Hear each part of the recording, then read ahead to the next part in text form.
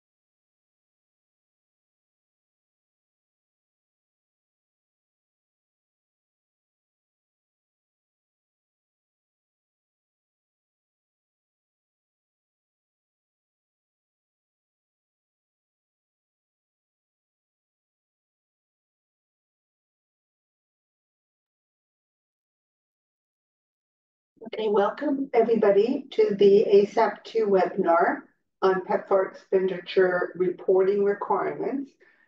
We have a lead presenter, Erin Dunlap, from the Senior Technical Advisor from the Expenditure Analysis Branch of the Office of HIV/AIDS. I think this is her fourth time doing the webinar on our platform, and we're really delighted you came back. And David Sung will be supporting her with answering and asking Erin questions from the questions that you will put into the Q&A. Few little housekeeping things. I mentioned the chat a few times, so we'd love to see who's here. Please use a Q&A box to ask questions rather than the chat for answering questions. It gets confusing if it's in two places, and we might miss your question. We'll have two polls during the webinar today, so you'll be asked to provide feedback and you'll see the results right away. And today's presentation will be posted on our website after the webinar. So just a quick word about ASAP 1 and 2. We started in 2019 and we'll be ending next month. We had the goal of supporting local partners to become prime USAID partners with PEPFAR funding. We've worked in 18 countries. And we have supported 113 NGOs and 13 local government partners. I mentioned the webinars before. All of our webinars are on our website, and you can visit intrahealth.org/ASAP resources, and you can plug in the title or the topic to see what is available. They are the webinars are also available in French and Portuguese. Here's our upcoming webinar schedule. We have a busy schedule ahead of us as we wind down the project. So today is the ER reporting. We have business development in French starting the 18th and then finishing on the 25th. We have the human resources for health reporting requirements this Thursday. Then on September 24th, we have the final ASAP2 closeout legacy Path to Prime and Road to Sustainability webinar. So this webinar is where we'll be sharing all of the available tools that we've developed for the 113 local organizations and make them available to all of you. Here we'll also have the ER and the HRH webinars in French and Portuguese.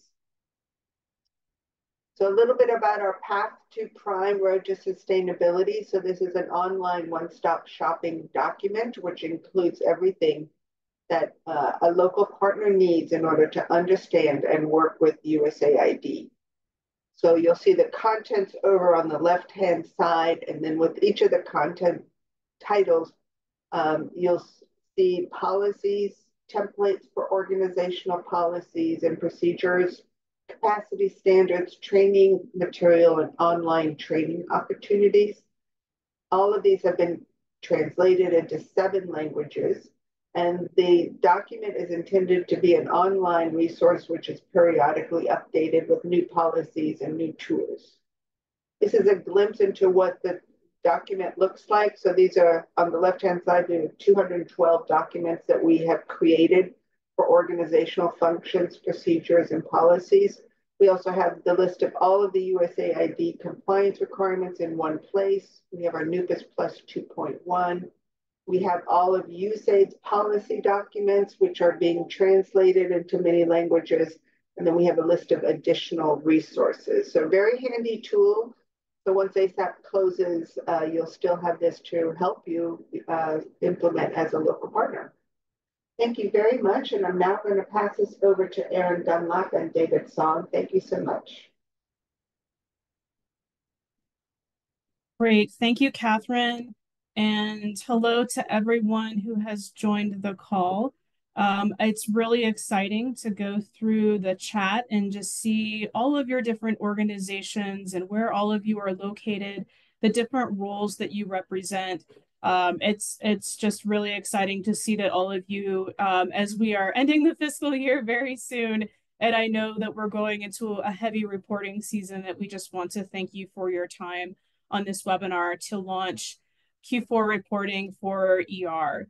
My name is Erin Dunlap. I'm a senior technical advisor on the expenditure analysis branch, and we'll hand it over to my colleague to introduce himself as well, who will be assisting today.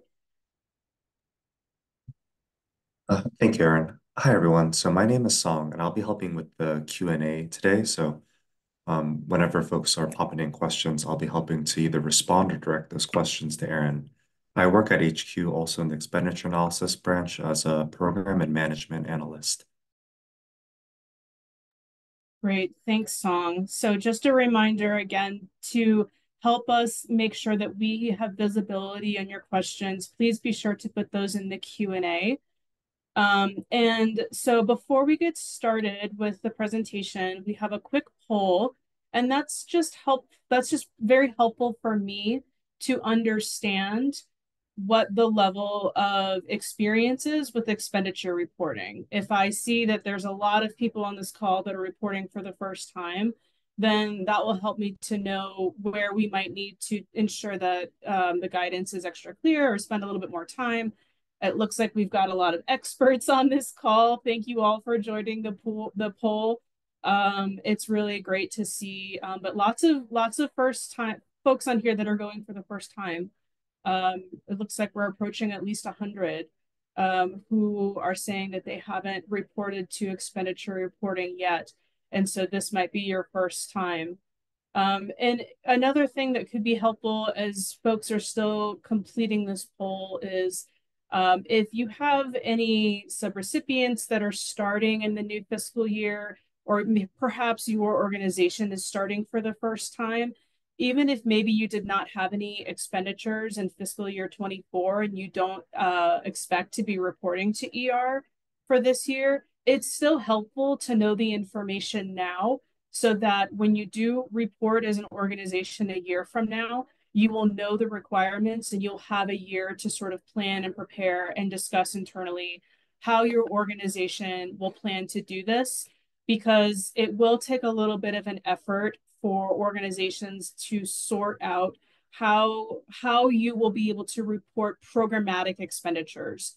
You have expenditures in your accounting systems by different classifications like salaries or travel, but what you don't have are those classifications by, let's say, care and treatment or for HEYW, for example. So that's where there is some complexity with ER. Okay, we're actually a bit of a split audience here, kind of for the most part. Overwhelmingly, I think folks 2/3 have essentially have some experience, whether it's 1 or more years, and about 1/3 of the audience will be reporting for the first time. So thank you for responding. If you haven't responded yet, there's still time. And so let me switch over to my presentation. So give me one moment. Someone please let me know if you do not see my slides. Okay, and so thank you for the poll. And one way in which I would like to sort of kick off this conversation that we're going to have together is for you all to type actually in the chat this time, what was your biggest challenge reporting to ER in the past? Or what is your greatest concern if you're doing ER for the first time? And there are a lot of different, I think, questions or concerns, or we've heard a lot of different answers from partners. So we would like to hear from you. I'll give maybe 15, 20 seconds or so for folks to type just really quickly a couple of words in the chat on your biggest challenge in the past or your greatest concern in the future.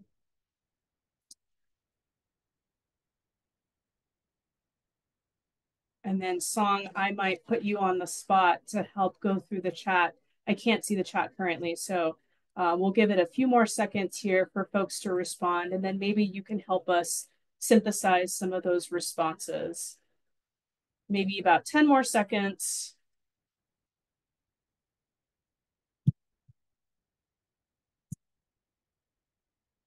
And okay, what are we seeing in the chat, Song?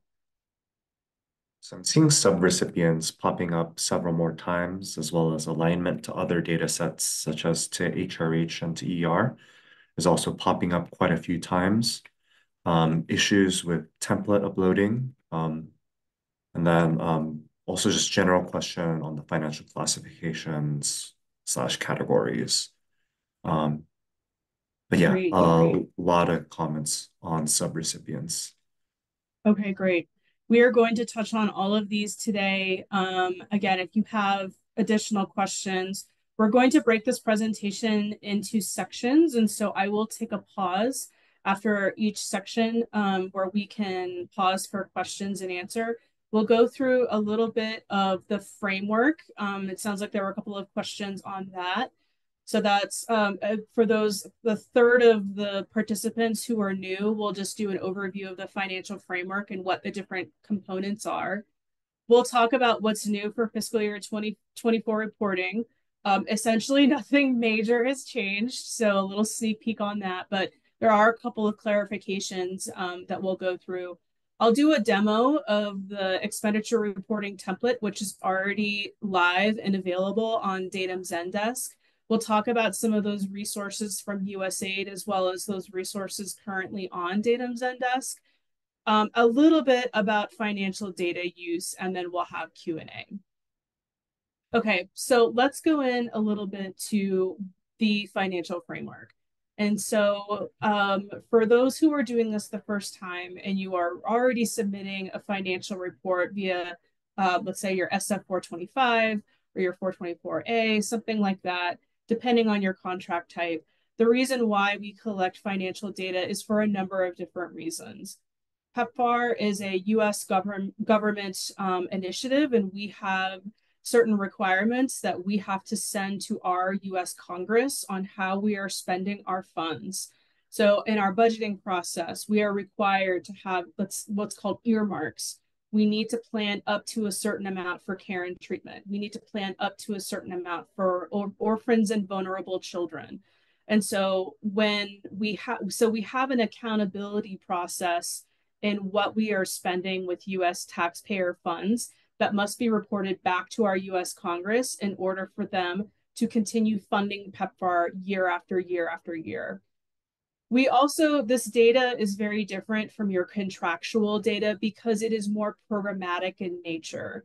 So we are able to take program financial data, such as our investments in care and treatment, our investments in testing or key populations, and be able to link that back to our program implementation. What are some of our strategic objectives? Are we able to identify any efficiencies in our programming? We have to collect that financial data on the expenditure side in order to really make that link with those programmatic and strategic decisions. Just a brief overview of what happens with financial data. You as the implementing partners come in during expenditure reporting. But the reason why we talk about financial data, use the term financial data and not just expenditure data, is because we're budgeting the same way in which you are reporting expenditures. So from January until about May, the U.S. government, your USAID counterparts and colleagues are working to set their objectives for the next implementation year and say, these are the activities that we're going to do. And we are setting budgets at USAID according to the different components so that when it comes to expenditure reporting, we're doing a comparison that's one-to-one. That's looking at our budgets and our expenditures according to the same classifications. In the middle, you can see work planning, and we no longer require expenditure, or we no longer require a budget template for the work planning process, but we do ask that there is a little bit of detail in your budget narrative that describes your planned expenditures according to the different classifications. So when we say the financial framework and when we talk about our financial classifications, what do we specifically mean? It's from the perspective of your organization on the expenditure side now. And we're really trying to understand the purpose of the spend via the program area, who is benefiting from those investments. That's through the lens of beneficiaries. We have something called an interaction type, which is we're trying to identify dollars that are directly interacting with beneficiaries or not. And then finally, we have cost category, which is what is the partner purchasing? What in general is PEPFAR purchasing with its dollars? So the first designation that we have is really trying to understand the differentiation between site level and above site level activities. Site level activities are those that happen at the point of service delivery. If you can think about a given facility in a certain province or district and say that we are paying for salaries or we are doing testing work and there's supplies, there's travel within a given that's happening outside of a given facility or a lab, we can specifically point to that and say this facility is benefiting from the dollars. We consider that a site level activity. Above site level work is when we're talking about activities or dollars that are really impacting the entire health system of a country. we can't really pinpoint that one facility versus another is benefiting. It's essentially the entire health system. So a good example of that is like policy development. If we're updating or strengthening some of our policies, those are going to be carried out by all facilities across the country. There's different surveillance or survey activities, just overall health system strengthening. Those activities and those dollars are considered above site. So when we're talking about site level versus above site level, this has actually been a bit of a point of confusion for partners. So we just wanted to clarify this a little bit more. So those site level programs are broken down into what's called service delivery and non-service delivery. And so again, site level, we're talking about a point of service delivery. So like a lab or a specific clinic. And so there are activities where, let's say, a doctor or a pharmacist or a lab worker are interacting with patients directly. And that is called a service delivery activity that is happening at the site level. But there are also activities that happen at a site level, like a facility, like a clinic, where there are non-service delivery activities that are happening, where we are strengthening the quality of the services that are being delivered. So let's say that there is a doctor that is treating patients. That is service delivery.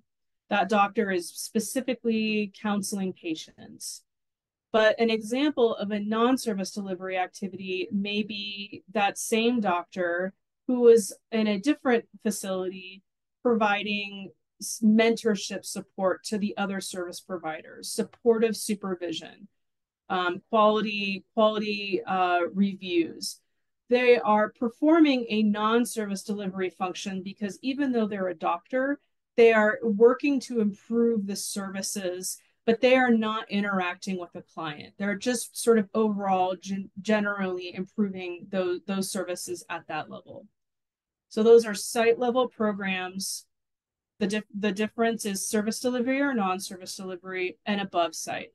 We have definitions for all of this. We're going to go into some of the resources later in the presentation. So if this is feeling a little overwhelming, it actually is broken down a little bit simpler in our guidance document. We have specific examples that you can read and help determine whether or not an activity is service delivery or non-service delivery. So that's site level. And then the above site level are always going to be non-service delivery activities. These are going to be different activities than those that happen at that site level. Remember, it's thinking about, we can point to a certain facility on a map and say, this is where the dollars are being spent, versus more health system related dollars being spent where everybody benefits. That's sort of the difference between service site level and above site level. Okay, so let's talk about the kind of the main components of the PEPFAR financial framework. Again, there's definitions for all of this, so don't stress. We're just going to touch at this at a very high level. So this is essentially what this will look like in the expenditure template that you complete. As I mentioned, USAID sets budgets according to these three different components. And so partners will be reporting on that fourth component, which is cost category, during the time of expenditure reporting. But the budgets are set by program area, the service delivery, non-service delivery, the beneficiary, and then a dollar amount. So the first lens in which we look at PEPFAR financial data in the programmatic sense is program area. PEPFAR wants to understand our budgets and our expenditures. In this case, we're talking about expenditures for those of you getting ready to report according to program area. We have 4 site level program areas: prevention, testing, care and treatment, and socioeconomic. There are then 2 additional program areas where you would report your dollars for those above site activities that you may do as an organization. And then essentially almost every single organization on this call, except for maybe commodities, will have program management costs, which are those expenditures related to your organization, the staff, the office rents, etc., to implement the award. The second lens in which we look at PEPFAR expenditure data is beneficiary. And you can see we have these 7 targeted beneficiary groups. We have children, AGYW, key populations, orphans and vulnerable children, pregnant and breastfeeding women, military, and then something called non-targeted, which is kind of more like a general population amount where we're not targeting one of those other populations. It's just services or activities that are benefiting kind of everyone. And we'll talk about the targeted beneficiary groups here in a little bit more detail. So those are the first 2 lenses: program area, beneficiary, and now we're looking at the third lens, which is cost categories. So this is, what did we buy with our PEPFAR dollars? And most of these categories may look similar to some of your other kind of quarterly reports or annual reports that you send to USAID. And it's essentially just us trying to understand what are some of the cost drivers. We look at this information, we'll talk about this again at the end of the call, how we use the data, but USAID will look at this information at a mechanism level, but sometimes we like to look at this data at kind of a country level. And we want to say, in all of Eswatini, what are the biggest cost drivers? We're spending the most money on commodities. After that, it's salaries. After that, it's, training or something like that. So we like to be able to see this information to better understand our cost drivers in each country. So let's put this all together. This is looking at essentially the expenditure reporting template, or the way in which data is entered by partners for ER. And so if we look at that red box, we can go down the column and see those different components that we talked about. Number 1 at the top is that program area. And in this case, we've entered HIV testing services, facility-based testing for service delivery. The second lens that we've entered here is adult men. So we're talking about dollars and sort of a grouping of activities related to facility-based testing, service delivery, targeting adult men. And then down we can see the different cost categories entered just for this specific set of activities. $557,000 for clinical healthcare worker salaries, $36,000 for fringe benefits, etc. And the total of that is at the bottom, which is $4.6 million. This is called an intervention. So it's that testing, adult male, and a dollar amount with the breakdown by cost category. So when you're entering in your expenditures, it's broken down by these different interventions. I think you can have up to 30 different interventions. The intention is that you're not breaking out every single activity by service delivery, non-service delivery, and beneficiary, because otherwise you would have hundreds of interventions in your ER template. And we don't want to necessarily go to that level of detail.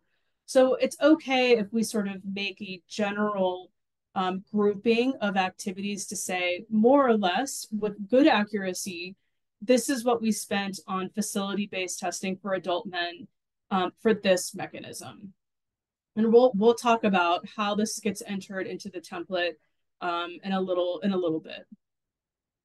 So that is a very brief overview of the financial framework. We're going to talk a little bit more about reporting in the next section, what's new. We'll go through the detail of the template. So we'll maybe hold on any questions related to that. But Song, can I ask if we have any other questions right now about the actual financial framework? Yes, so first I wanted to flag, I see that there, excuse me. So I do want to flag that it appears that 7 hands raised in the chat. I'm unsure when those hands were raised and if those are direct questions. But please, if everyone can make sure that questions are asked in the question and answer window and not not in the chat or with a hand raised, that'll help me with going through these questions. We had one question related to lab activities, how to classify between service delivery and non-service delivery. We also had another question on ER and HRH, which I think we could get to later, because I know, Aaron, you'll be talking about HRH later in the presentation. And then lastly, there was a question related to whether or not to report PM based off of budgets or actual PM costs. Great. Thank you for those questions. The short answer on lab is and we'll look at this document, but there is something called the Financial Classification Reference Guide, which is found on Datum Zendesk. We'll go there in a minute. And that is where you can see activities that are included and excluded in those different service delivery and non-service delivery. It's not a full list of every activity, but it would give you an idea. Essentially, if you are running tests and if you are, kind of, again, thinking about that direct service delivery of performing lab tests for patients and that is related to results that they will be getting, that to me would be a little bit on the service delivery side. Non-service delivery lab activities would be, we're trying to improve the quality of lab services delivered, but we're not processing labs, or we're not buying reagents or anything like that. It's more someone's time that's being spent perhaps going to a facility to work on quality assurance or just improvement of quality overall, where we're not dealing with a patient's results or a patient at all. That is an example of non-service delivery. So talking about the budgets versus the expenditures. So as I mentioned at the very beginning, USAID will set budgets that look very similar to the screen that we're looking at right now. So that is a really good reference point for you as the partner. You don't have to necessarily look at a blank screen and say, where do we start? USAID set every single mechanism budget according to this structure by intervention, by program area, and by beneficiary, and by that bottom amount. We don't set budgets by cost category in the middle, but we do have a budget for, let's say, facility-based testing service delivery for adult men for a budget of 4.6 million. And so if you have not yet received your budget by intervention for fiscal year 24, I would encourage you to reach out to your USAID, AOR, COR, activity manager, whoever your USAID point of contact is, and say, I'm getting ready to do ER. I know that you have a budget by intervention. Can you please send that to me so we can have as a reference in order to start ER reporting? So the idea, and this applies to the question on program management as well, but the idea is that it's just like anything with budgeting. If we think about our own personal budget on a monthly basis, we're going to do our best to say, I'm going to spend this much this month, and I hope to spend this much this month. But sometimes there's unexpected changes, right? And so sometimes I'll spend less. Sometimes I'll spend more. We are doing our best to have a budget, but at the end of the day, we want you as our implementing partners to report expenditures as they actually happened. So let's say for this intervention of 4.6 million, that the partner ended up spending 5.5 million.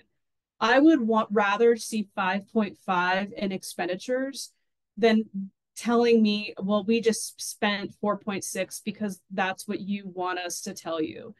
And the reason why we want to see what was actually spent was because that helps us to understand what happened in implementation, particularly as these expenditure reports are often referenced for the next budget cycle. Many USAID, AORs, CORs will look and see what the partner spent on program management and they will try to budget for that amount for the next year.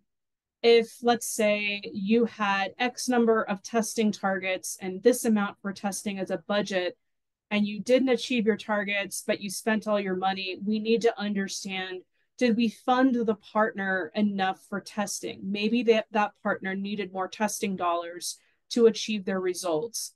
Maybe something else happened in implementation. We don't know. But we do want you to report the actuals as best as possible.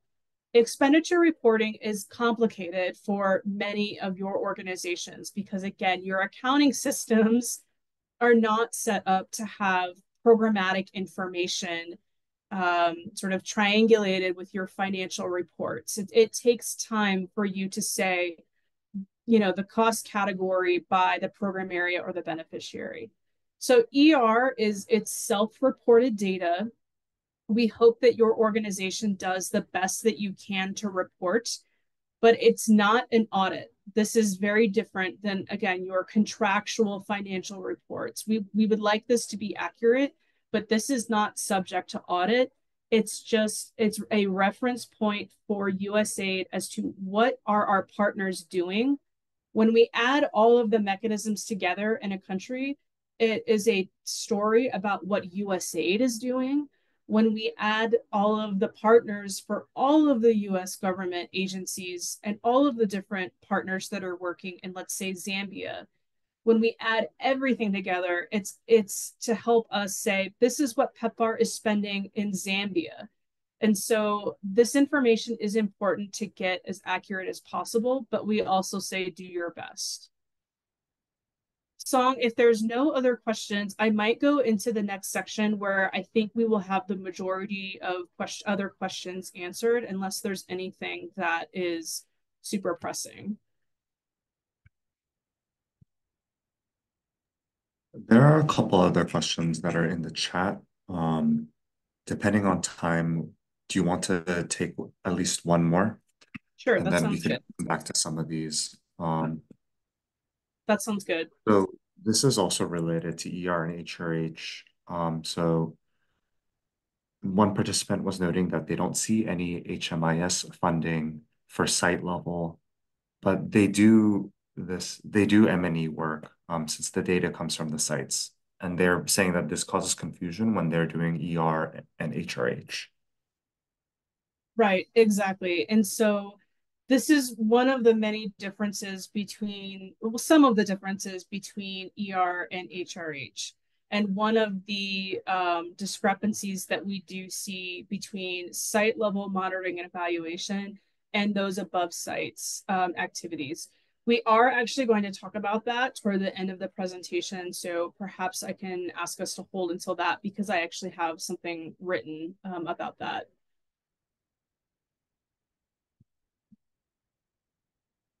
Maybe let's just go through the template and kind of the remaining slides that we have, because I do think some more questions will be answered here.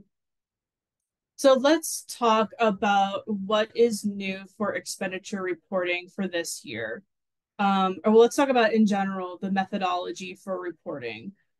So if you are reporting to ER for the first time, I would definitely bookmark this slide, and we'll send all the slides out after the presentation. As Catherine said, they will be posted on IntraHealth's page. The recording of this webinar, in addition to the slides. But essentially, if you were reporting for the first time to ER, you will be reporting expenditures that happened within the US government fiscal year 24. And that period of fiscal year 24 is October 1st of 2023 until September 30, 2024. This is based from the perspective of the reporting partner on a cash basis of accounting. So if you spent any dollars between October 1st and September 30, which we're almost there, not there yet, but and those dollars have been spent and they left your bank account at this point, you would be reporting to expenditure reporting, and you would want to report those expenditures. You will report the spend in US dollars. This is really important. just like other financial reports you send to USAID, the expenditure data should be reported in US dollars and not local currency. We do have some information in our guidance documents on, what is the best way to convert currency. It's likely that you have another methodology to convert your other financial reports from local currency to US dollars. You would just use that same methodology as well for those types of reports. There's different websites that can give an average of what the currency conversion is going to be if it fluctuates quite a bit. And so again, do your best to be able to report that. But please be sure to not report in local currency. You should only report your PEPFAR spend. So if you are an organization that has other USAID funding, let's say malaria money, or let's say your organization does other HIV work and you receive funds from like the Gates Foundation to do HIV work, you do not count those in PEPFAR expenditure reporting.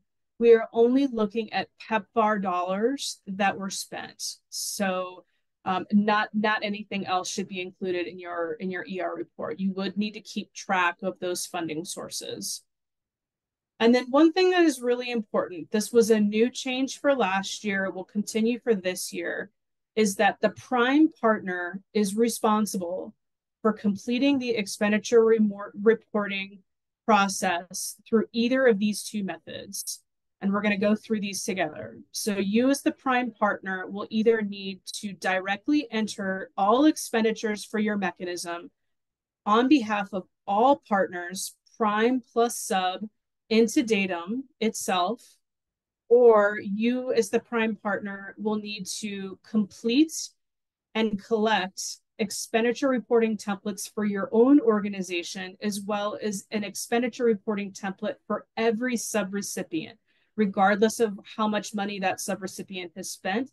Every partner, sub or prime, needs to have a template, or they need to have their data directly entered into Datum. This is just sort of a visual representation of that. It's sort of a little bit of a decision tree, kind of similar to the concept that I just raised. We need to ensure that the prime is responsible for just their information, collecting the subrecipient, but all of it needs to be submitted into Datum. So let's break down the three options. If you are a prime partner on this webinar, pay attention to kind of these three options that you have available. That first option that I said is that you complete templates and then you upload those templates. So the prime partner will have their own template. And let's say that your mechanism has two subawards. What we would need to see is 3 templates uploaded to Datum. 1 template for the prime, 1 template for one sub, and then 1 template for the second sub. So we would have 3 templates uploaded to Datum, completed and uploaded. You do not combine expenditures into 1 template. It's every template per organization for ER. So option 1 is completing a template and then uploading it. If you don't want to complete a separate template, and let's say you want to go directly into Datum. Datum is the system where you submit the data. Everybody, all of the prime partners will need to go into Datum and submit the data. And so you can choose to do a separate work offline on a template, or if you as an organization say, we're going to have to log into Datum to submit the data anyways, let's just enter the data directly into Datum. That's your second option. But the example still holds. If this mechanism has 1 prime partner and 2 subrecipients, you would add your information as the prime. And then as you can see in number 2, you would click a button that says add subrecipient. And then you would type that subrecipient data in for subrecipient 1. You'd click add subrecipient for that number 2 organization, type in that expenditure data, and then you've completed the requirement for those 3 different organizations. The third option you have is what's sort of a hybrid option, and that is where you can essentially mix and match. Let's say for the prime, I would like to complete the template because that's just easier for, or let's say for the prime, I would like to enter in the information directly because that's just easier. But let's say I have 20 subrecipients. It might be easier to email out 20 templates and ask those subrecipients to complete those templates, send them back to me, and then me as the prime partner, I'm going to review them for accuracy and review to make sure there's no errors. And then I will upload all of those templates on behalf of those subrecipients. So you can do one, you can do the other, you can do both if you would like. It really doesn't matter. I'll reemphasize this later in a couple more slides, but because the prime partner is the organization that has the relationship with USAID, that is why the prime partner is the only entity that is responsible for submitting the data, for coordinating the collection of the data. Subrecipients do not have a contractual relationship directly with USAID. The subrecipients have that contractual relationship with the prime, and then it's the prime and USAID who have an award agreement. So the prime partner, unfortunately, has the responsibility of coordinating with the subs to collect the sub data, and then the responsibility of reporting on behalf of all subs. If you are a subrecipient organization on this webinar, you must submit expenditures, but you're submitting them to the prime. You do not need to go into the online data submission system to submit. You just need to submit to the prime. But keep in mind that you would want to do that with good time so that the prime partner has time to review. Okay, so that is essentially kind of your options to on sort of the mechanics of how to report. Let's talk about just a couple of things that are new for this year if you have reported to ER this year, if you've already reported to ER in the past.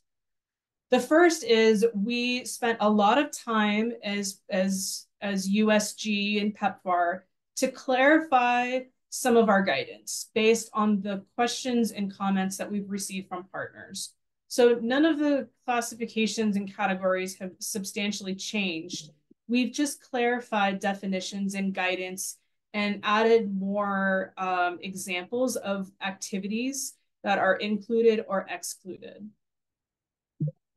One of the other things that has changed on both the budgeting side and now you will see on the expenditure side, for anyone who may have reported to ER in the past, you may be looking at the template and say, I thought key populations had more disaggregates. Let's say key populations, I can only see key populations in the template, but I used to be able to see men who have sex with men, sex workers, and people who inject drugs. Why do I only see key populations now? This was a change that we made a year or so ago on the budgeting side. And so now, again, we report expenditures, the same classification as our budgets. And we're essentially working on what's called targeted beneficiaries versus allocated beneficiaries.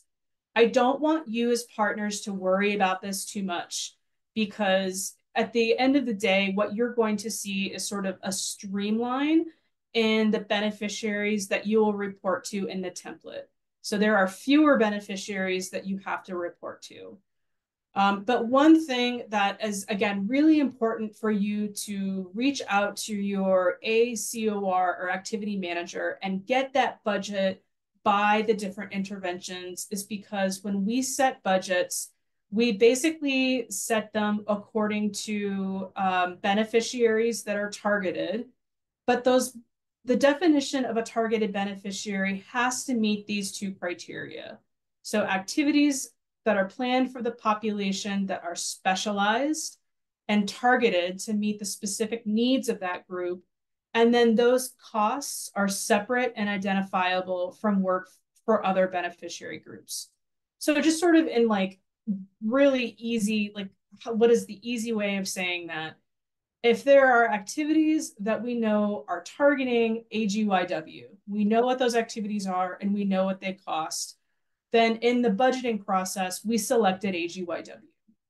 If we sort of are planning general activities and they're not really targeting anybody, AGYW may be included, but we're not specifically targeting them, then we just would have said that the budget would have been targeting a non-targeted population. That's what we would have selected.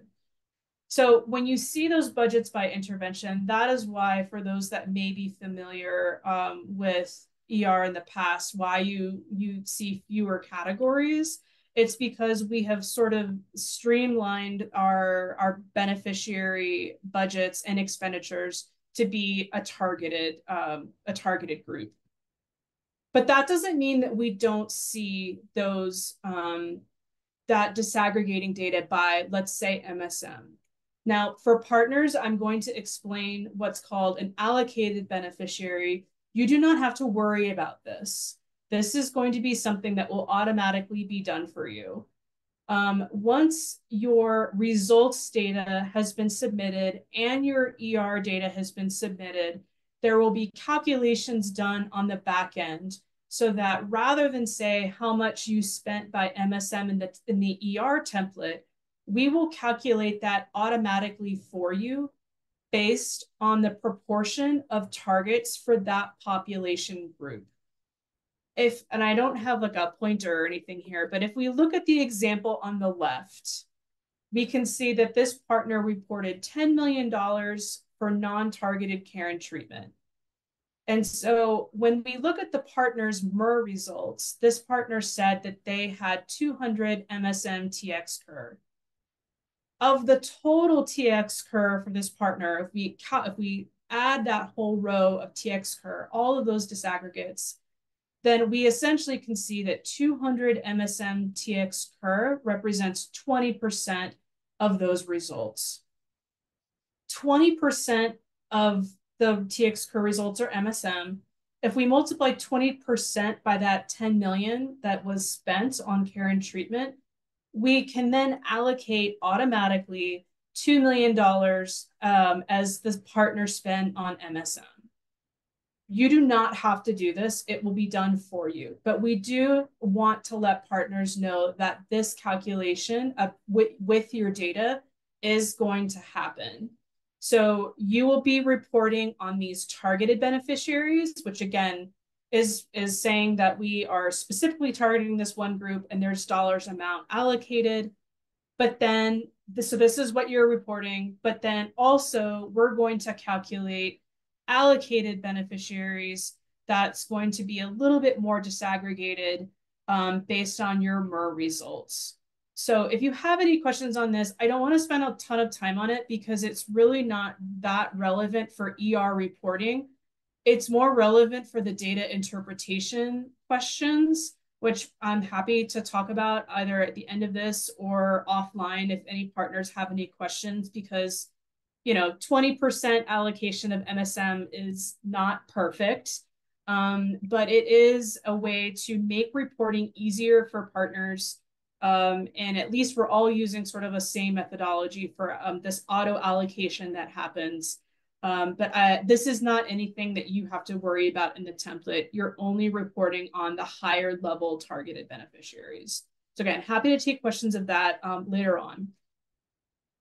So another thing that it's not really new. I think the words that we're using are new, but when you go into Datum, what the process will be is, let's say that you are entering the data directly.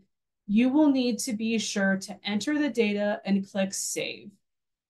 Let's say you're done and you're ready to submit. You need to not only click Save, but then there's another button, and it will be very clear, and there are a number of resources to help kind of orient you to the screen.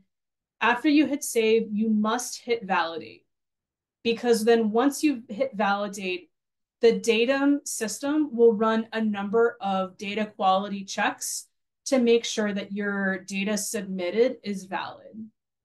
Once you have passed that first initial check, you will then need to go into the data approval app, which again, there's instructions, step-by-step instructions on how to do this, and click the submit mechanism button. So you cannot just go into Datum, enter in your expenditures, and just click save and then exit out and say, I'm done. This is a 3-step process. You click save, you click validate, and then you click submit mechanism.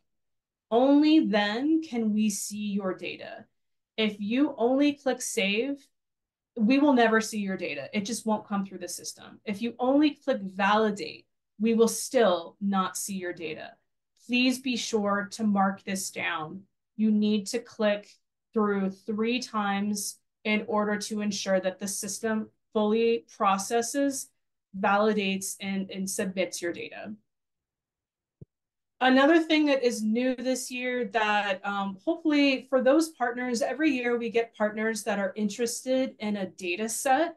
You submit your data to us and you want to run your own analytics, or you want to be able to see your data visualized so that you can do internal presentations or something. You can now do that this year and export your expenditure data in a structured data set format using what was called a Datum Genie app. When you log into Datum, you will see on step 1 on the far left, you'll see this little icon that says Genie. You'll click on that. You'll click on the ER Financial Structured Data Set Report Type option. You'll run the report, and then it will automatically download a data set for you as a reference. This is similar to anyone who may be familiar with this on the MER side. Partners can do this with their MER data. It's something called the Datum Genie app, which will allow you to download your data. You could do it with MER. You can now do it with your expenditure data. Okay, so those are the only things that are new. Let's talk a little bit more about the deadlines. And so we essentially have 2 major deadlines. The first is November 15th, and that is going to be the initial submission for both your ER and your HRH reports. So basically, Datum will open on October 1st for entry. And so you have from October 1st until November 15th to submit that data.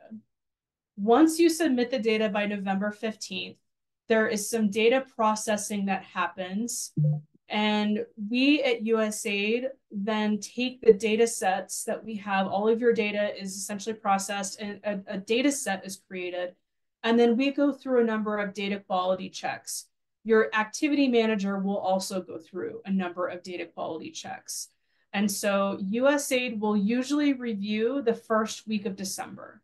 So just because you submitted your report by November 15th, that doesn't necessarily mean that you're done, because there may be a couple of things that we catch once we analyze the data and perform some data quality checks.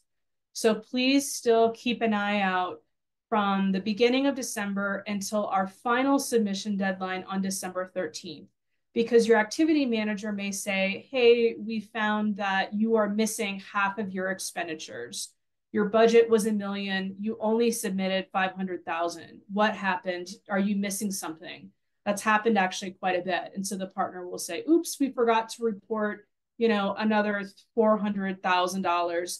And you'll need to pull that report down from Datum, correct it, re-upload it, and submit it into Datum by that December 13th deadline. So November 15th is usually kind of the deadline when everyone tries to get their data in.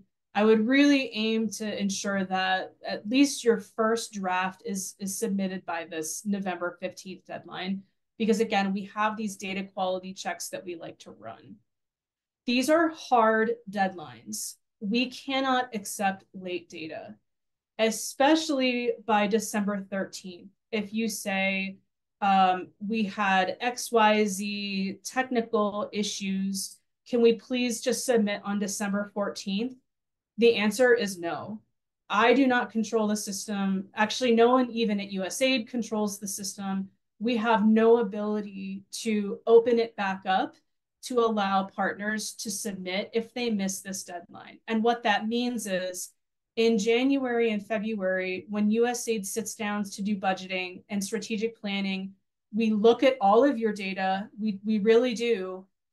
If we do not have data for you, it's a problem because we then aren't able to say, this is what this partner spent their money on. This is what their MER results look like. These are the levels in which we would want to budget for them next year in a more accurate way. We have a lot of discussions with other stakeholders and they want to better understand PEPFAR investments. And if we're missing data, then we're not showing a true picture of what PEPFAR is really spending its money on. So please be sure that if I were you, I would try to aim to get my submission in by the day before these deadlines, because everyone around the world is going to be trying to submit their report in the exact same week and on the exact same day. And so the system where you will submit the data, which is called datum, sometimes it will be slow. There are times where you will need to reach out to the help desk for support, and it can take a few days. If there's a very long queue, people have their accounts disabled, that they need to be reactivated. There's questions with, I can't seem to submit, I don't know why, so they need support from the help desk. There are many reasons why you don't want to wait, because again, these are hard deadlines. And if you wait until the last day to submit, and then all of a sudden you're getting errors and you just can't figure out what's going on, there's nothing we can do about it. I think ER is more straightforward and it's kind of simpler in its design. HRH, if you are an organization that has not submitted an HRH inventory template before, HRH can be overwhelming. So the webinar on Thursday will cover HRH. So I won't get too much into HRH today because another group of folks are going to cover that very comprehensively. But ER, it still can be tricky if it's your first time, but HRH especially, there's a lot of, I'm so sorry that inventory, it's a lot of elements and there can be a lot of validation errors that prevent your submission. So don't wait. And then I think I have just a couple more slides and then let's just do a demo here and look at the template. So one of the reasons why I guess this is kind of sort of a change, but I think many of you that have done ER in the past will remember that the US government, in an attempt to address a lot of security concerns, that there are cybersecurity concerns in keeping data safe, particularly your organization's financial data and the data that you're sending to us over the internet. I mean, it contains very sensitive procurement information about what you do and how you spend your money and what your makeup is, your indirects, your NICRAs. And so the US government as a whole is working to be more secure in its online systems and how we safeguard data. This is, again, especially in HRH, when you think about how sensitive the HRH data is. So what I think a lot of us around the world are doing for this, but for many things, is we need to have additional security for submitting data via a multi-factor authentication process. And that is essentially a single sign-on through this site called Okta. And you will need to create an Okta account, which is, it will enable you, it's sort of the first step before you are able to log into Datum. If you're hearing this for the first time, you can no longer just go to datum.org and then log in. You will be redirected to this screen on the right, and you will need to have a username and a password set up, as well as an authentication code that you would enter as a step number one. And again, this is purely for security. Once you do this, you will then be redirected to Datum, and then everything else will look the same. Nothing else will look different. But we have to take this first step, all of us, myself included. All of us have to log into this Okta account first. That just says that you're going to verify your identity twice, or verify that we're safeguarding this data. If you have reported to ER in the past, you should have received an email, and I can't even remember when we did this. I think it was in April or May when they rolled out Okta. And so you can try to look through your spam box or an inbox. You should have received an email from the account that is registered that you use to log into Datum that gives you instructions on how to create your Okta account. If you either did not receive that email or you have not set up your Okta account, I dropped a link at the bottom, which is a help desk, and you can click on that help desk and submit a ticket to get your Okta account. Again, once you log into Okta, it will just take you right to Datum and everything else will be the same. Then if we're talking about your Datum account, then for those of you who have logged into Datum in the past 95 days, you should be able to then just automatically go into Datum and just, work as normal. If you have not logged into Datum in the past 95 days, which is honestly probably most of us, myself included, because we only do ER once a year. If you have not logged into Datum in the past 95 days, your account is deactivated and you will need to follow these instructions to reactivate the account. It should be very simple, but you'll just need to follow these steps and submit a help desk ticket in order to get that account reactivated again. If you have never logged into Datum before, and this is your first time doing ER, click on that link down at the bottom, the register.datum.org. And again, someone will create an account for you. So I'm going to go back 2 slides and revisit the timeline. One of the first things that I would do as an organization is I would sort who is going to be responsible for submitting the ER and the HRH report. It would be beneficial to have multiple people identified. People leave the organization, people are sick, whatever it may be. Try to, depending on however large your organization is, have 1 or 2 or 3 people create an Okta account, create a Datum account. And as you can see in those instructions that we just went over, it could take a few days just to get an account. That is one of the first things that I would do if it was me, is get your account access sorted, because it could take a few days. You don't want to wait until November 14th to realize I can't figure out this Okta thing. I don't know what's going on with my Datum account. You will probably not get a response by November 15th. I would sort out your account information. You can start it now. Datum does not open until October 1st. So if you want to sort out internally who is going to have the accounts, get them started to get their Okta account set up. And then October 1st, make sure that those people can log in and that you can see your mechanism. This is the second thing that every year, I don't know why, but there's mechanisms that are missing. I would, if it was me, identify your people, make sure they have their accounts, go into Datum and ensure that you can see the mechanism that you're reporting to. Do that in the beginning weeks of October when it's still kind of quiet. Okay, a couple more things. Sorry, I think I have one more, and then let's do a demo. The only other thing here, I won't spend a lot of time on this. It's a reference slide for you. And this mostly will apply to subrecipients when you submit your template or when your data is entered in Datum, is something called a unique entity identifier. Prime partners have this because, again, you already have that award and relationship with us as the US government. So you already have a UEI. It's already in the system. You don't, as a prime partner, you don't need to worry about this. But subrecipients, some subrecipients have a unique entity identifier. Some do not. here is some guidance when you are completing your template on the UEI. If you know what your UEI is, you can enter that in the template, and we'll see that in just a second.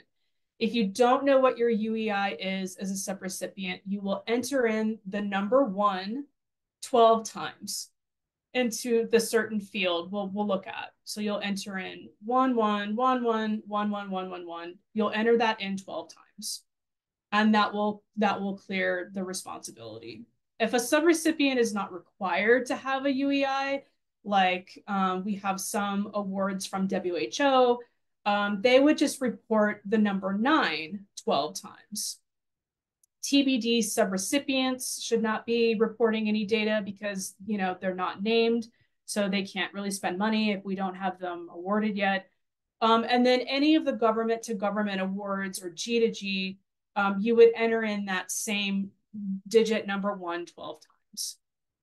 Okay, that was a lot of me talking. I'm going to talk a little bit longer just to go through the template and just to go through data entry.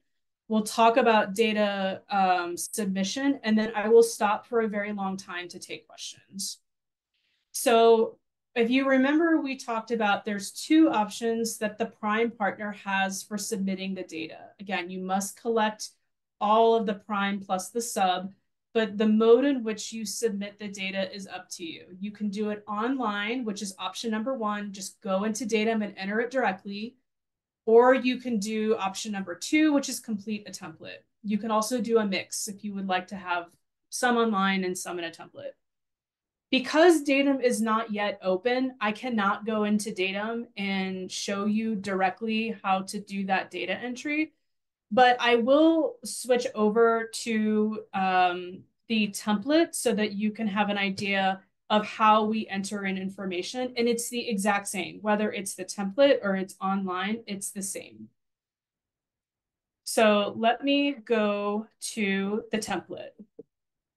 Okay. You can, and let me also orient you to where we're at. This is another page that you will want to bookmark. This is where all partners can find pretty much any information that you will want to know about expenditure reporting and HRH. I think the HRH data is not quite here yet, but all of the ER data is ready. You can go there right now and find all of this information. We're going to go and click on, and we have the website here that we'll link to, but just stick with me for a little bit as I will walk us through what this all looks like. We're going to click on PEPFAR guidance, and in this PEPFAR guidance page, we're going to go to expenditure reporting. And again, this is all updated now for this year. Classifications reference guide, and move this out of the way.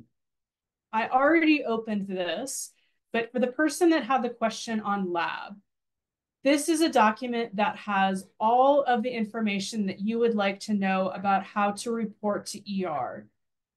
It has the definitions of the program areas, of the beneficiaries, the cost categories, things like that. So let's say, again, we had a question on VMMC for service delivery, non-service delivery. What are some of the activities that are included? If I wanted to report my expenditures as the service delivery or non-service delivery, what are some included examples? What are some examples of non-service delivery? And then we can see that here. And that will help guide you to determine where those expenditures go in the ER template.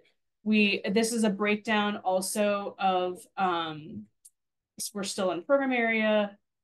We also have the beneficiaries. These are a little bit more straightforward, but if you're looking for definitions on the beneficiaries or just a little bit more information of the disaggregates, you can find that here. There is the explanation that I gave on allocated beneficiaries. If you would like more to read more about that, that's available to you. And then we also have the cost categories. If you want to know where something should, which cost category something should go, you can look here. What is the definition of healthcare worker ancillary? It's the salaries for persons employed by the partner who have non-clinical training and provide services directly to the client. This is an example of if you have where if you wanted to put expenditures under this category, this is what would be included.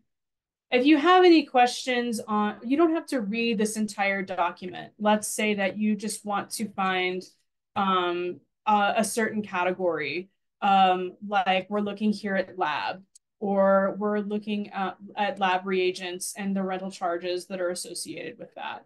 If you want to look at office rent, for example, I just did a control F, a control find, and I can see that my office rent for my organization, the utilities, all of those contracts, that's going to go on the other contracts cost category.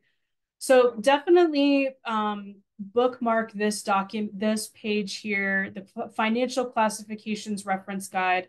It's where you'll find all of the definitions. There's a section here that is more on kind of the nuts and bolts of ER reporting. We went through what's new. Here is the template. Again, it's live. You can download that fiscal year 24 template today. There are instructions. There's actually a demo on how to do the online entry. I won't click on that, but you can see someone walk through that on how they go about entering data directly into Datum. And again, we talked about that financial classifications reference guide. So I went ahead and I already downloaded the ER template, and let's go through this together. So the first thing that you'll see down here at the bottom, and I'll try to zoom in here a little bit. Hopefully it'll be a little bit easier. But down at the bottom, we have basically three main tabs. We have a tab that is identifying information for the subrecipient. We have the expenditure data that should be reported by either the prime or a subrecipient with expenditures greater than $25,000. And then we have one tab where a subrecipient would report expenditures if the total amount is less than $25,000. Now remember, we are doing one template per organization. And so if I am a prime partner, I'm going to complete the prime or subs over 25K tab, and it will be just my expenditures in this one template for me as the prime, one template per organization. If I have two subrecipients and one subrecipient has expenditures that are $50,000, I would send a blank copy of this template to my sub that have spend that is more than $25,000 and ask them to complete this tab just for their organization. And then if I have one sub that spent less than $25,000, I would again send them a blank template, and I would ask them to go to this third tab and complete subrecipients under 25K. And the reason why we have two different tabs is just that it's to reduce the amount of reporting for partners. So there's some sub partners that only spend $10,000. Well, we care about what that $10,000 is by these different cost categories, but we care a little bit more about the organizations that spend more than $25,000. So if it's more than $25,000, we really do want to see the breakdown and the detail by the cost category. But if it's just this one organization has spent less, then we just ask for the top line total expenditure. So let's go through and run a couple of different scenarios for how we would complete this. I'm first going to start on the subrecipients under 25,000 tab. So let's say then, because I'm a subrecipient, I need to enter in my organization name, partner one, and then my subrecipient UEI. And we talked about this, right? You either have a UEI and you would enter that in here, or you would enter in that digit number 1 12 times. We're going to go back and enter in the expenditures. So let's say this organization, I'm just going to pick a few things, does a little bit of HIV clinical services, non-service delivery, does a little bit of testing, community-based testing, non-service delivery. And let's say in both cases that this subrecipient is targeting key populations. I'm going to select these from the drop-down menu, and I'm simply going to say, of the care and treatment, clinical services, non-service delivery for key populations, I spent $5,000. And then over here, as a community-based testing, non-service delivery expenditures for key populations, I'm going to say that we spent $2,500. And that's it. That's all this organization did, as an example. We can see that the total is less than 25,000, and so that's okay. Let's say that this organization did 50,000 here. We're going to get an error because, again, this tab should only be for partners that have spent less than 25,000. If they spent more than 25,000, they're going to go over to this other tab. Now you'll see that we used to see the cost categories over here. We used to see kind of selections for columns. We don't see that anymore. Why is this tab all grayed out? Because again, it's one template per organization. We've already entered data into this tab. And so we cannot also add data into this tab. It's one or the other.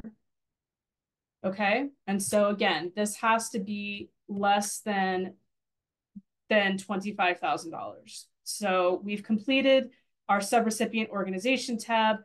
We've completed our expenditures by intervention. We're done.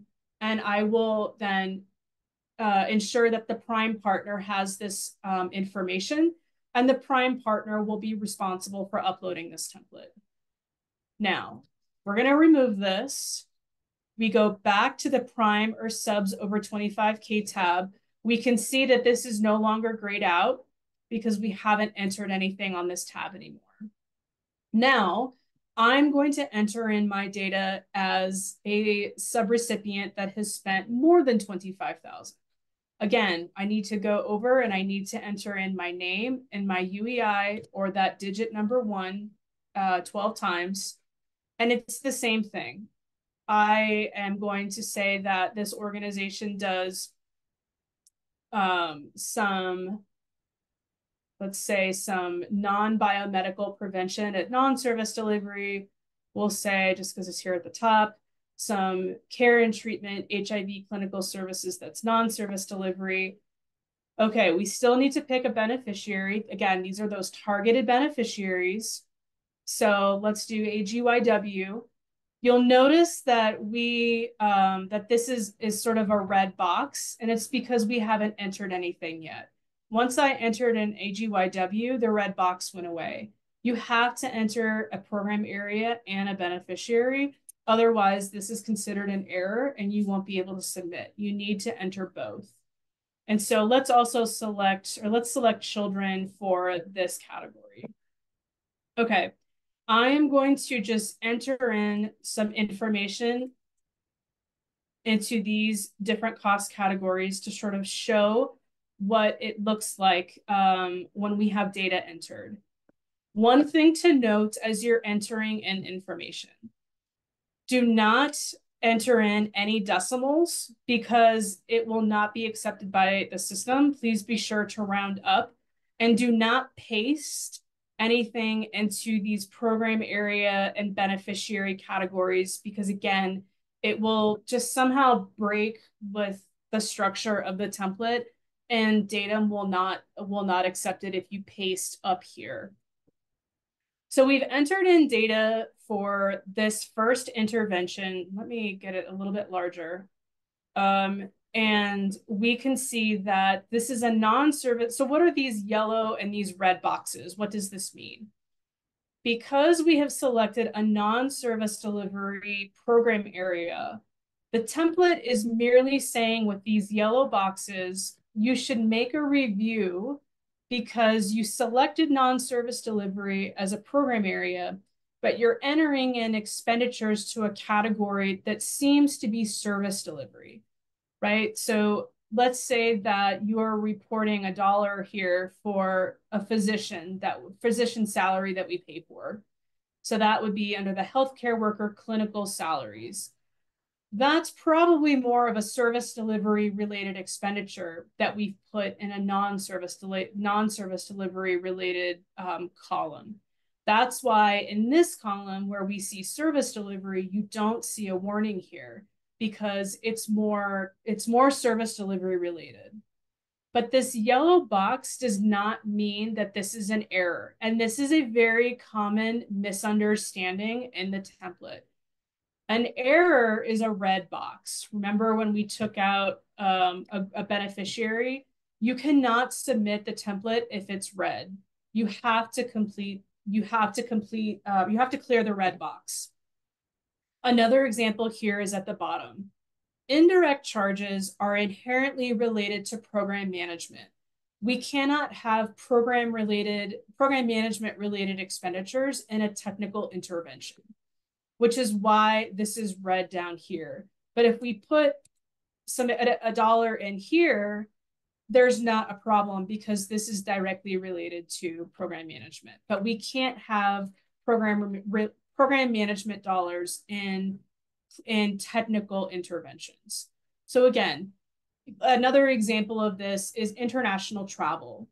We've selected a service delivery program area, but then we have entered in international travel. Do you think that if someone is traveling from Zambia to South Africa, that is related to direct service delivery? That is related to treating patients at a site? Probably not. It would probably be something that when we go over here is related to non-service delivery. But again, remember, just because you see these yellow boxes does not mean that the template has an error. It's only when you see the red. So why do we have these yellow boxes? Because if you remember at the beginning, I said if we had an intervention for every activity, for every program area, for service delivery and non-service delivery, for every targeted beneficiary, I mean, we could go off for a very long time on these interventions. That is not the intention. And so, perhaps this partner does a little bit of service delivery and non-service delivery. And so they are making a decision to lump their expenditures together based on where the majority of the spend is. Let's say that, 90% of what this partner does is non-service delivery.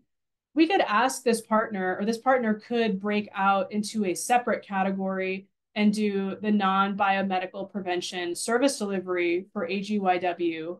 But I mean, if it's 90% of it is going to be here and a very small amount of money here, it's not really necessary for us to see both categories broken out because we are happy and satisfied to know that the majority is being spent on non-service delivery activities. There's a little bit of service delivery, but it would be $100, and we just don't need to see $100 broken out by all these different categories. So that's what the warning is intended to do. What this review is intended to do is just say, are you sure you want to put $1 in here? And if you say that we only want to report our non-service delivery, we are going to lump our service delivery and our non-service delivery together, it's okay to submit the template with the yellow. It's just not okay to submit the template with the red. Okay, again, we were doing this from the perspective of a subrecipient with spend of more than 25,000. Again, if we go over to our spend under 25,000, it's all grayed out because you can only have one template per organization. And so it would be the exact same if I was the prime partner starting over again. This tab would actually be blank if I was the prime partner because I'm not a sub organization. I'm a prime partner. We already have your name and we have your UEI. Now as the prime, I'm going to enter in my categories for what I as the organization spent my money on, and then we'll enter it in here. And so this is just the prime partner's expenditures. So that is on basically how you enter in your expenditure data, whether it's the online system or whether it's through the template. I want to go through just the documentation that's available to you. We are talking about data entry. When you go to Datum Zendesk, there are really great PDFs available to you that you can click on that will go step by step and show you exactly how to go through what we just went through on this webinar.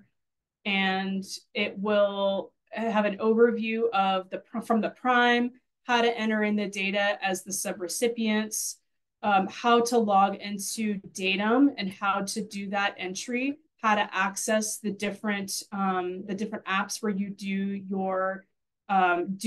your entry. And then if you also have any questions on any of the errors or the warnings that we just talked about, you can go into this document and it will break that down for you. Why do I have that red box? And what is it that I need to do in order to clear it? So again, depending on if you want to do the template or you want to do the online entry, there are separate PDF instructions for you in order to do that. And then the last thing I have, and then I'll take questions and stop talking, is on data submission. And so again, I can't go into Datum, so there's nothing that I can show you on how to submit, but please be sure to bookmark these PDFs, the template data submission for partners, the direct online entry for partners. How do I actually go about taking the template and submitting it in the system or doing that online direct entry? It's step by step that it's available to you. These are just super valuable sources of information, and it would be the first place that I would look if I was sitting down to do this for the first time. Okay. Let me, actually, we're getting close to time. I can speed through the rest of these slides. They're just resource slides, and then we can just do nothing but Q&A until the rest of the time that we have. But this is just a reminder of the website, datum.zendesk.com, which is where you should find those PDFs that I just pulled up, that financial classification reference guide with all of those definitions to answer the questions that you have on service delivery, non-service delivery, where does my office rent go, etc. We talked about, we looked through those PDFs that will help you clear those those errors, those red boxes, so that you can submit. And then the most important thing, also please be sure to bookmark this. And this is essentially the help desk. If for some reason you've looked through the documentation and you're really just stuck and you don't know what's going on Datum Zendesk, there is a section called technical support, and this is where you can submit a request. Again, think about making sure that you start this sooner rather than later, because the help desk will be supporting everyone around the world on ER and HRH. And so it may be a couple of days for them to be able to respond to the thousands of partners that are all trying to submit 2 days before the deadline. But the help desk is going to be really important for you. My team has disseminated a set of USAID specific resources to all of the activity managers at all of the missions. If you have not received ER specific materials from your activity manager, please reach out today and say, I think that there was information that was sent that will help me as a partner to submit ER, including my budget by intervention. Can you please send me these materials to help with ER as soon as possible? It's kind of a longer document, but you can, again, control find and look for any information that you need to answer any questions. If you need technical assistance, if you're just really stuck, for partners that have done ER in the past, who were local partners based in Africa, you may remember that we had some technical assistance consultants who worked with you to help complete ER. Unfortunately, again, because as the ASAP2 mechanism is ending, we no longer have funding for those consultants, but that doesn't mean that you will not still have technical support. If you have questions, you can reach out to your activity manager. You can contact my team at oha.ea@usaid.gov. And then again, the help desk on Datum Zendesk is, I mean, they're really fantastic. And there's a lot of things that I can't solve for you if you don't remember your password, or if your account has been deactivated. There's nothing that I can do to help you in the system to get that reactivated. So that help desk is really valuable, and very often they will route questions to me and my team anyways.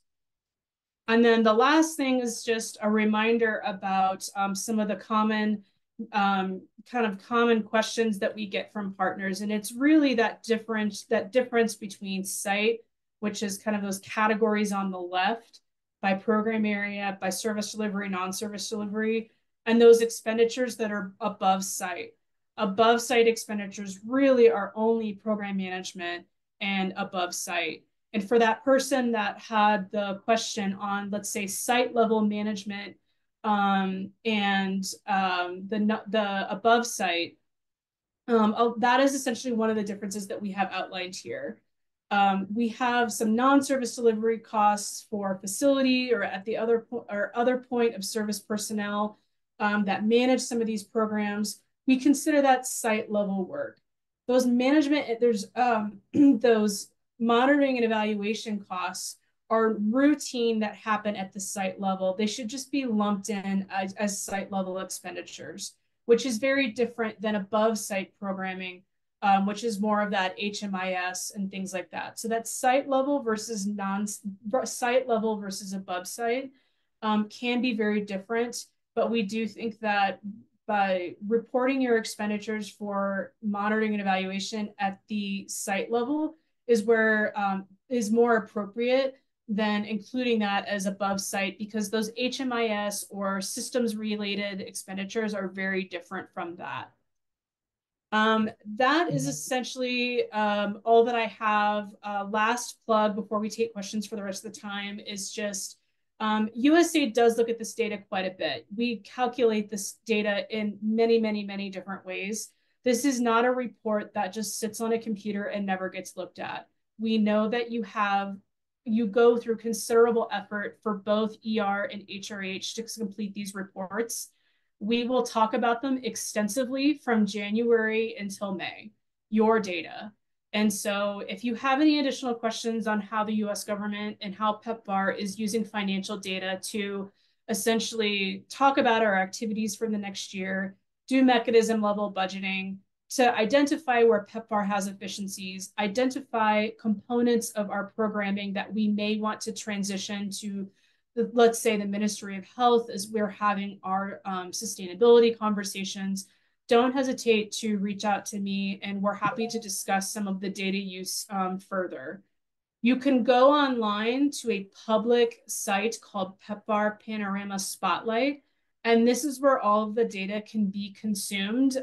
Your expenditure data can be found here. It's de-identified, so you don't have to worry about any sensitive information here about your organization. But again, because we're having a lot of sustainability conversations and what PEPFAR is doing versus, let's say, the Global Fund or versus the Ministry of Health, who's paying for what are we doing in non-service delivery? If you were curious about what some of the data looks for the country where you're at, you can go and navigate to Panorama Spotlight and see a lot of that data, that spend data. I'm so sorry for talking for a very long time, but I will stop there, and we have the rest of the time now for questions. Great. So there are several questions for you, Erin. Couple of them, multiple folks have asked. One question that has come up a couple times that should be a quick direct ask is, so if an organization has multiple sub-awards under a prime, should they be submitting one template for each, for just a prime total, or one ER template for each sub-agreement, sub-awardee? Yes, great question. So, and thank you for all the kudos. I'm so sorry for talking that long. I know that's tedious. You should be submitting one template for each subrecipient.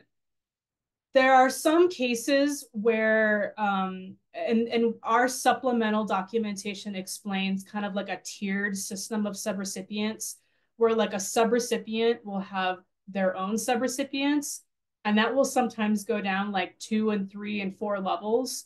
And they're like $5,000 or $1,000. And so maybe for those smaller tiers, if you want to just say the tier one subrecipient submits, and it still is, pretty small amounts of dollars. If you want to combine like 3 or 4 very small subrecipients expenditures into one template, I think that's fine. We don't need to see a template of $500 or $2,500 if it's a subrecipient of a subrecipient of a subrecipient. And so I think as a prime, like use your judgment. If it's definitely like, depending on the size of the award, I mean, we would like to see one template per subrecipient. But if it starts to get like really, really small amounts, then just you can have that report under that first tier subrecipient. But again, if there's 4 or 5 subrecipients, it should be one per subrecipient within reason. So another set of questions that we have are related to fixed amount awards. People are wondering how recipients or subrecipients with fixed amount awards should be reported, since it's mentioned that, for example, the prime does not receive financial reporting from these FAAs. Right. Great question. We receive this every year. And so we would ask that the fixed amount award partners submit an ER template based on those milestone payments is the best of your ability. So it's again, you don't have to report to us on what was actually the spend, if it was more or than the milestone payment, for example, but what that milestone payment may be, breaking that down and to the different categories would be, it's the best of your ability, I think is the most reasonable way for a fixed amount award to report. So we have another question related to the PEPFAR Panorama site. Are we able to have access to Prime Partner past reports from that dashboard? So if you go to this website, link down at the bottom, data.pepfar.gov/library, you will be able to go to the there's data sets that are available there. But you can also just go to the dashboards. There's a section that I've highlighted on the screen called financial management, and you can see these different categories. It's essentially not broken down by prime and sub. It's all of the data combined. I think, except for maybe budget execution, which you might have some high-level partner visibility on. Otherwise, it's all just combined at the country level. So we don't even go down to an agency level, nor do we go down to a mechanism level for most of these analyses in this dashboard.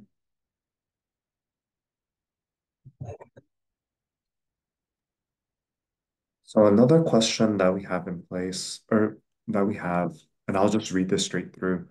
One participant was mentioning they always have an annual budget ceiling in place. Is there any possibility of having a detailed budget for each intervention? Right. So if I think I understand the question correctly, you should you actually do have a budget by intervention. Because again, the US government sets this during the COP planning process at the beginning of the year.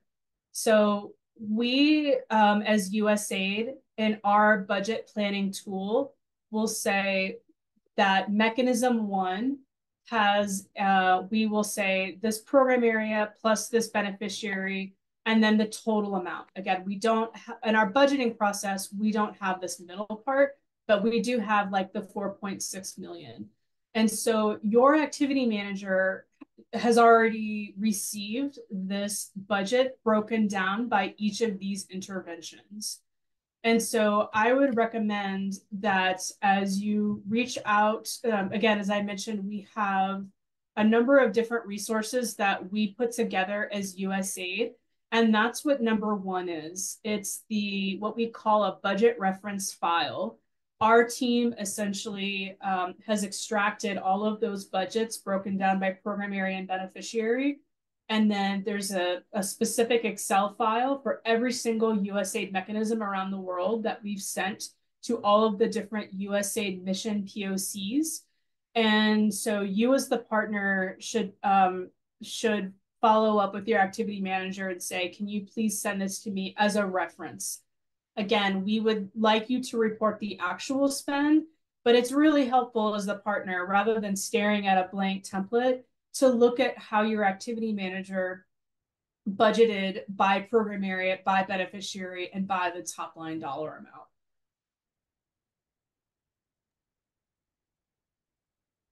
And then another question that we have, one participant was asking, if our SAM registration expired, what should we do? When we try updating the SAM registration and it does not succeed, so we cannot re-register the organization as new after 2 years ago. That is a good question. I would ask your activity manager for guidance on what to do about that, or your contracting officer would be a good person as well. The activity manager can also ask the contracting officer as well. For the purposes of, and so I would try that first, is to reach out for someone at USAID dealing with the contracts and mention that as an issue. If you're starting to not get anywhere, or you're not getting a response fast enough, then if you just, in order to meet the deadline, you can, if you're a subrecipient, well, I guess if you're a subrecipient, you can enter in that in our first bullet, that number 1 12 times. If you're a prime partner, I would investigate that as soon as possible with, again, your activity manager. And you probably, I would start with the contracting officer, because I'm not quite sure the details of sam.gov and why that would expire. So they may be able to help you a little bit more.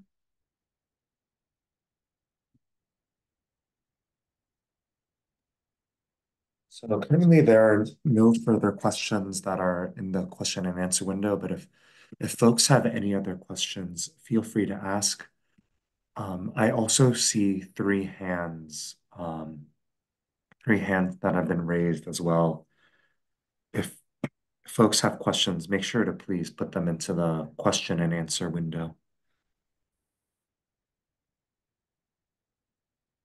Yeah, I'm not sure that we are able to take people off of mute. Everyone's on mute. If you are able to put it in the chat, that's helpful.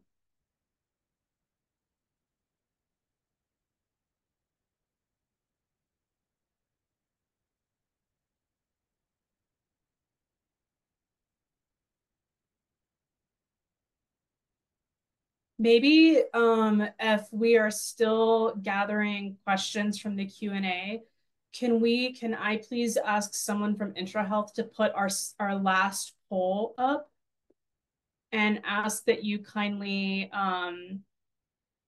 click through the poll answer once it's shown up on the screen. All right, we've got our poll live.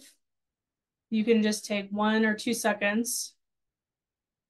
It's much appreciated. Again, we do look at this information in order to determine what resources we can create, or how we can better clarify questions to help our local partners, especially with and those that are reporting for the first time. And you can be honest. I see a couple of those. I have nowhere to start, and that's okay too.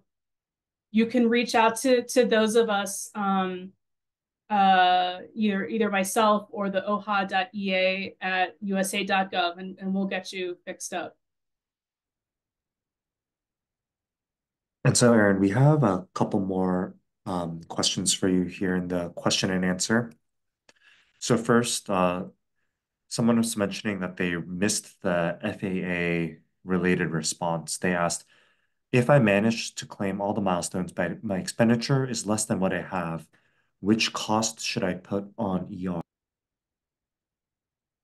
I mean, I think I would sort of do your best to estimate effort in those different cost categories.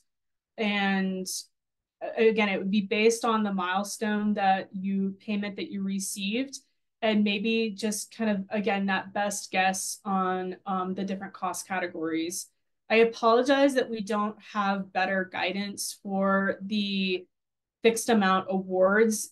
And I acknowledge that a expenditure reporting requirement is sort of counter to a fixed amount award type. ER came first, I think, or at least we have only recently started doing fixed amount awards as USAID and our localization efforts, much more than what we have in the past. So I do acknowledge that it is very tricky in order to determine how to complete ER because of the nature of a fixed amount award, which is why there's not going to be 100% perfect guidance on this. And so I think we just sort of recommend that you do your best in your reporting by the different cost categories, by that milestone. We acknowledge it's not perfect. But when you think about as you're reporting your expenditure data, you're telling us a story about what you spent your funding on. And this is sort of applicable to all organizations on the call. But if when you think about the data that you're reporting, you want it to really reflect the work that you're doing, the intensity in certain categorizations more than others. If you really are investing a lot in prevention, but we don't see a lot of dollars reported to prevention, we might ask, well, why is there not a lot of dollars that were categorized under prevention, for example? This organization saying they do more care and treatment, but we know that they do more prevention. What's going on? So I think starting with that budget reference file that you'll get from your activity manager is a good framework to help you understand.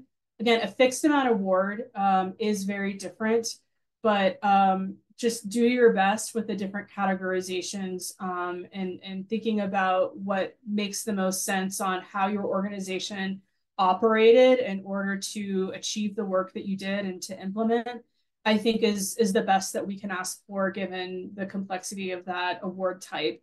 But asking for that budget reference file from your activity manager is a good place to start.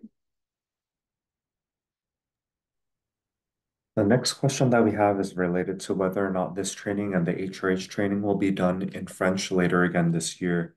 I believe that ASAP had that list with dates for the trainings that they presented earlier before we started our own slide deck. Yes, a huge thanks to IntraHealth for moving mountains in their last couple of months of implementation.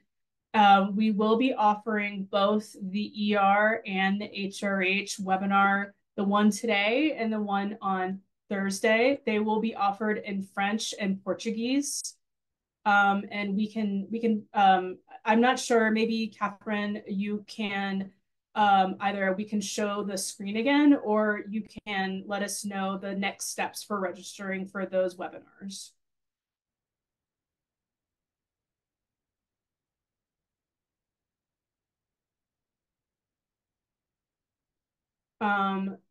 Because I do not have those dates, but we will be sure as part of the follow-up to note what those dates are.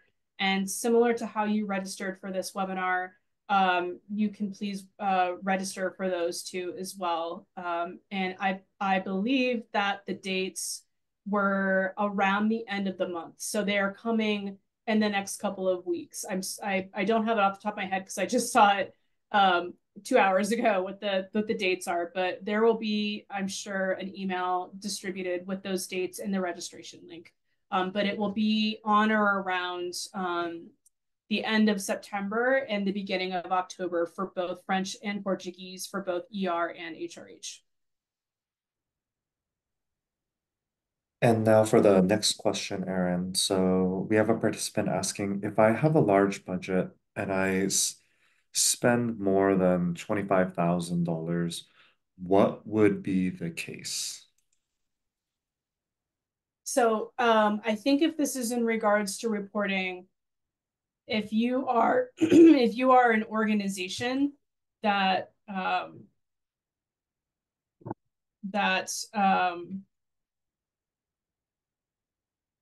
like, let's say that the total mechanism is $100,000, but my organization only spent $25,000, then as a subrecipient, you would be under here on this tab, the 25,000. And maybe there's, 15 or 20 different subrecipients, and the sum total of all of those subrecipients will make the total mechanism be over $100,000. What still matters is that the organization itself is spending, it's what they're spending, the over or the under 25. Regardless of the prime partner, if you are spending more or less than 25, the prime partner will always report on this for this second tab, the primes or subs over 25K. So as a prime partner, you will always report the expenditures by cost category, and the subrecipients, it will just depend on whether your organization spends more or less than 25,000. I hope that covers the question. We have also another comment/question that is in the chat. A participant was saying, I believe it needs a close follow-up on the progress and mentoring. As for the question itself, any milestones to cross-check for correct use of reporting? I am new. Great. And so I think, Song, for me, you broke up just kind of a minute for a second. But I think that this question is asking about kind of data quality checks. Does that sound right, Song? They mentioned milestones to cross-check for correct use of reporting. Okay. I do think that that's with regard to how to report correctly to ER. Again, please feel free to put in more detail if this answer isn't getting to what you're looking for. But again, I highly encourage partners start with Datum Zendesk. You're going to have to go to this website anyways to download the template right here. But if you are a new partner, all of the resource materials that you will need in order to successfully submit will be here. There is a checklist for partners that you can click on it's fairly detailed, but you can kind of go through whatever maybe makes the most sense for you. But it's intended to assist partners to make sure that you've gone through all of the necessary steps in order to be prepared to submit your template or to enter your data in directly into the system.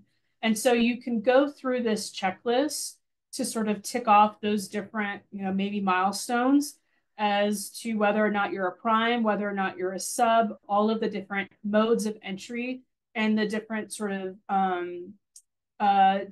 things that you need to click on when you are preparing to submit the data for the prime as well as all of the subrecipients. The only other thing that I will say is just that each of these PDF files that we went through, let's just click on one for the template. They have detailed sections on where an error or a warning may be, so that let's say that you completed your template for the first time. Let's just say that you're doing the template. And so you think that you're ready to submit the data, but you just want to make sure that you're not missing anything. You can open up these PDFs and they will walk through the different warning error checks that you can do. Again, whether you're a prime, whether you're a sub, what your dollar threshold amount is, and it will help explain it.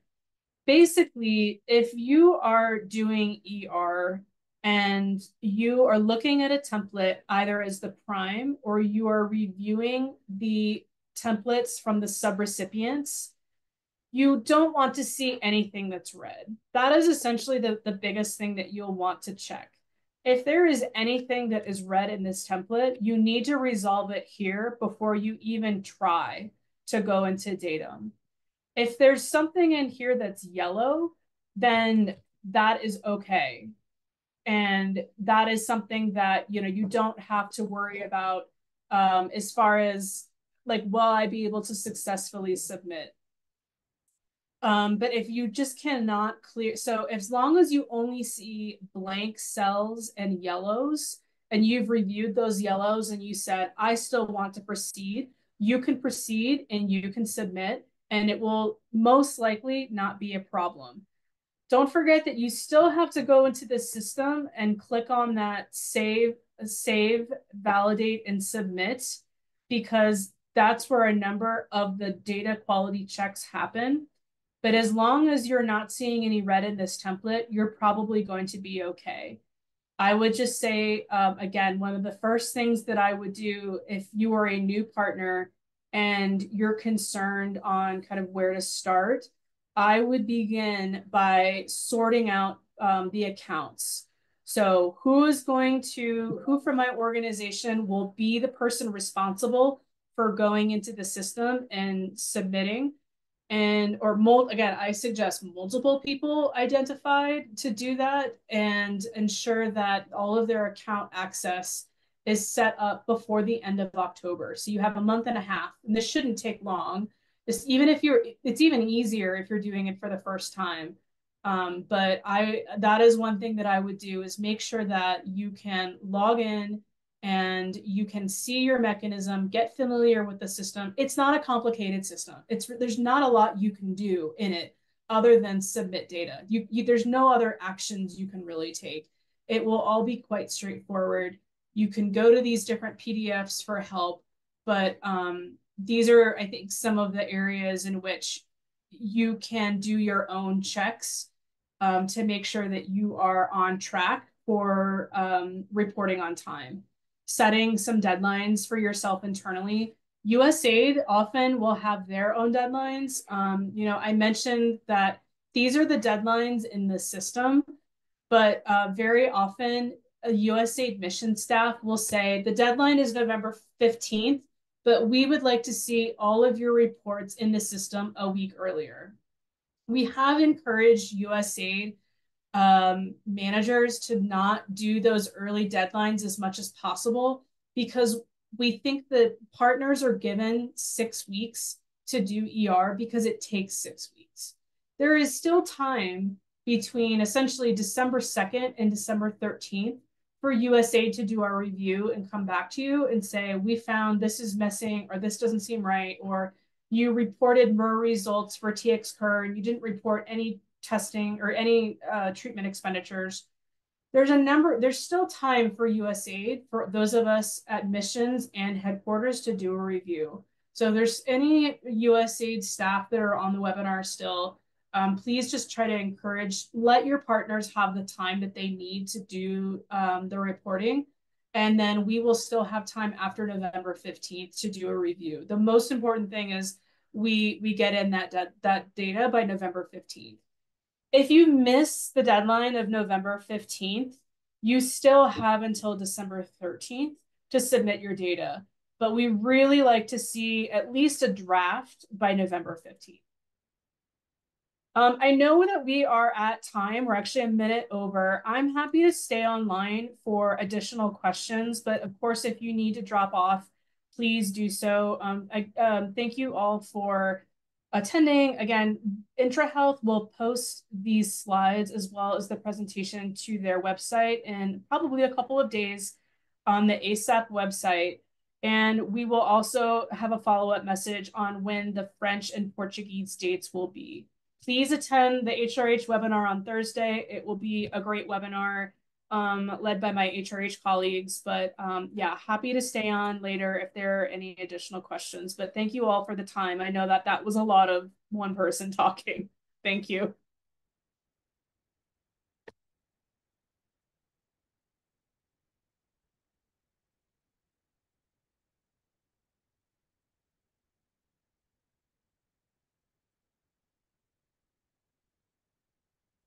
And Song, just checking in to see if there's any final questions that are coming through. No questions at the moment. To the question in the chat about when the video will be up, as Erin mentioned, it will take a couple days before the video resource is up, from what it sounds like. And be sure to make sure to bookmark or save that link to be able to access it. Okay, thank you all for the emojis. It's much appreciated. And thank you all for the time. We will be in touch if there's no final questions. Thank you all. And yeah, excited to get going on a new year of expenditure reporting. Thank you.